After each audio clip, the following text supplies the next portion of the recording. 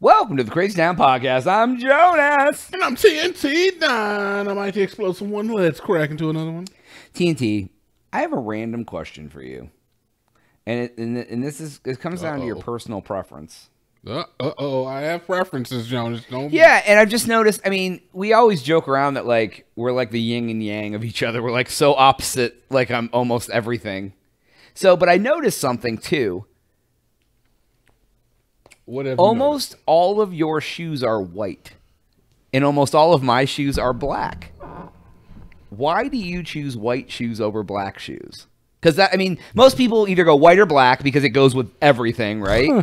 So why do you choose white shoes over black shoes? Okay, wow. Jonas, this is a good question. I know, right? Like, and you've been batting, you know, pretty low. Yeah, oh, yeah. No, but this is a good question. All right, so the reason I choose white shoes over black is because I feel like white shoes go with more diverse. Like, white shoes go with everything. I feel like black shoes don't.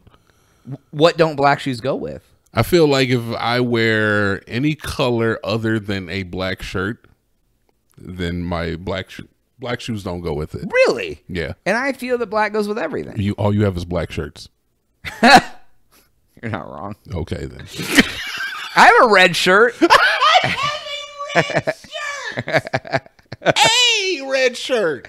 I do wear almost exclusively black. And I wear a lot of black too, but I still, even my white shoes go fine with the black. But obviously, you just bought a new pair of shoes before we went to Vegas. I did. And we went to Vegas, and they were, like, dirty when you got home, right? Yeah, they still are. But, like, white shoes get dirty immediately, and you can tell. Like, yes. But black shoes don't show dirt as much. Yes. So how do you combat that? Do you clean your shoes more than I do? Do you think? I mean, we both don't clean our shoes. Okay. So there you go. No. Okay, there you go. So we just like dirty shoes, and I like mine to not show up. I feel like if both of our shoes are equally dirty, then, like, I don't know, who cares? Yeah, I mean, you're not wrong. I mean, look, if I want to clean my white shoes, I will clean them, and they'll be clean. And usually, for at least like the first couple of years of owning a pair of shoes, I'll try to keep them as clean as possible. But look, man, time's gonna come where they're gonna start looking a little dirty. Just can't be helped. But essentially, yeah, white shoes only because of the way they look with an outfit. What's your reason for choosing all black shoes? Because I wear all black. And they don't look as dirty. They don't look as dirty, okay. But do you wear white shoes after Labor Day? It's after Labor Day and you're wearing white shoes. Isn't that a faux pas? I don't care. I don't think the fashion police are going to actually come to me home. You ever seen Serial Mom? No. She will kill you for wearing white shoes after Labor Day. Is that like is this like a stupid 90s movie? Is this like a Kellogg's thing? No, cereal as in IAL. Not EAL. IAL? CESERIAL. Serial killer. Oh. Serial mom. Yeah, it was like about a mom who was a serial killer. Oh, I thought she just was like hot in the ass. Hot in the ass. Oh, I didn't know that was. She was a serial mom. She was making a lot of babies, you know. Serial mom. Yeah. She's hot in the ass. How does that mean making babies? I don't understand. It's a black term. I'm sorry. Hot in the ass is a black term. Like, there's a bunch of them. There was one I heard just recently that I have not heard since I was a child. Jonas, are you familiar with high acidity? No. Oh my God. I have not heard high acidity in so long. What's it for? It just means kind of like bougie.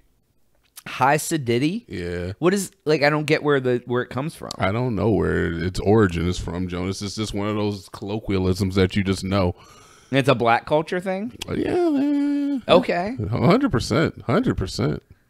I have not heard it in so long. I don't know if it's like an East Coast thing or what. It might be an East Coast thing, too. I don't think it's a southern term. Huh. They have their own things. Oh, yeah. But, the South definitely. But yeah, it's hot in the ass. This means maybe she's a little loose, I guess. Wow. That's what it means. She's throwing it around. Yeah, that's serial mom.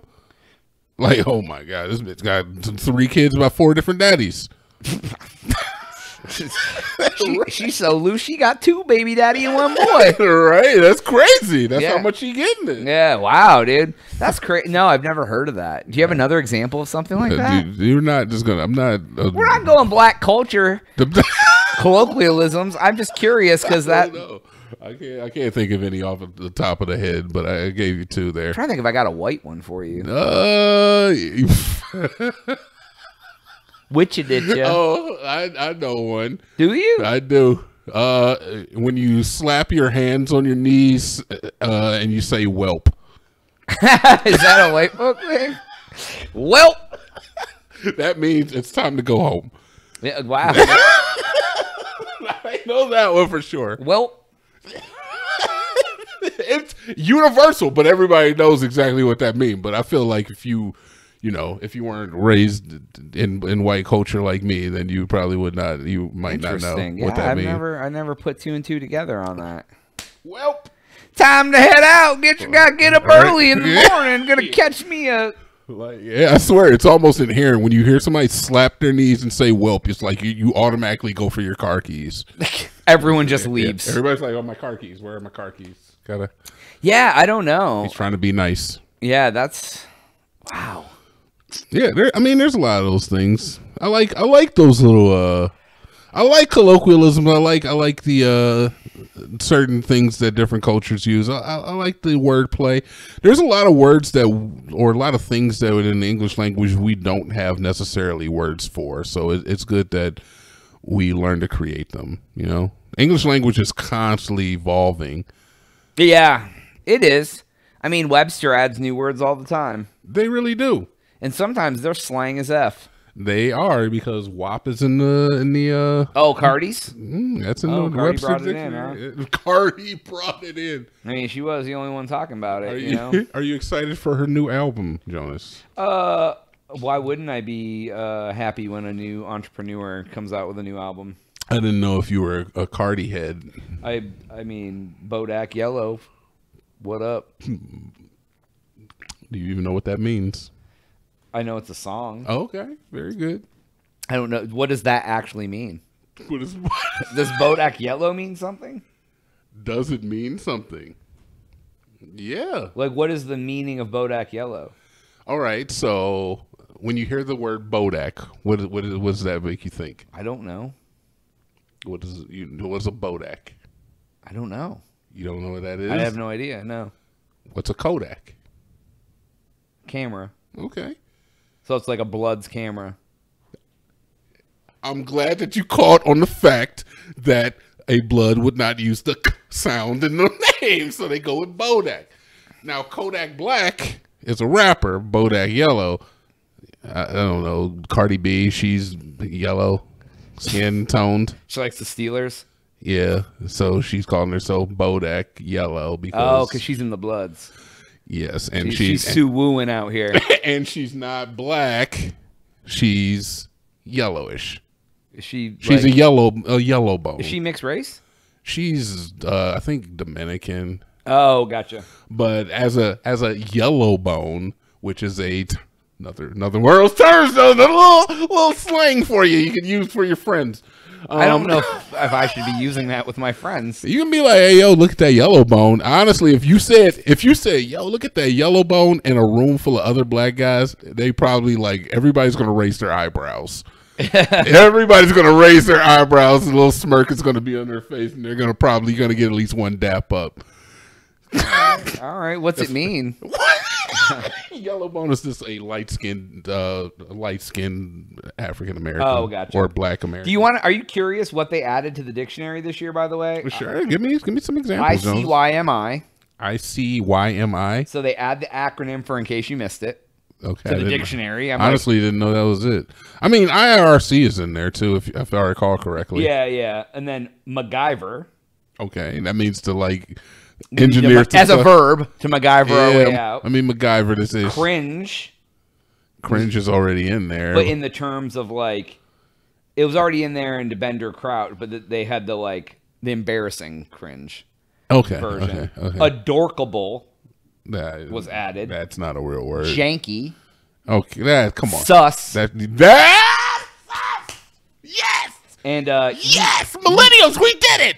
Yeet is finally in there too. Yeet's been in there. This is Is it? This is So I could have swore to God Yeet was already in there. This is the this is the 2023. Wow. Okay.